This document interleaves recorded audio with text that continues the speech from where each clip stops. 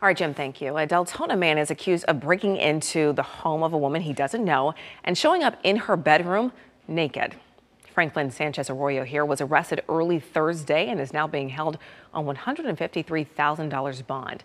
The victim told deputies the suspect rang her doorbell at 1:30 in the morning, told her he had seen her taking out the garbage several times and wanted to talk to her.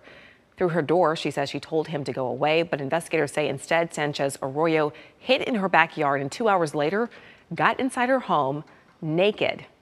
Now, the suspect recently moved in with his brother, who told us through FaceTime he believes his brother suffers from mental health issues.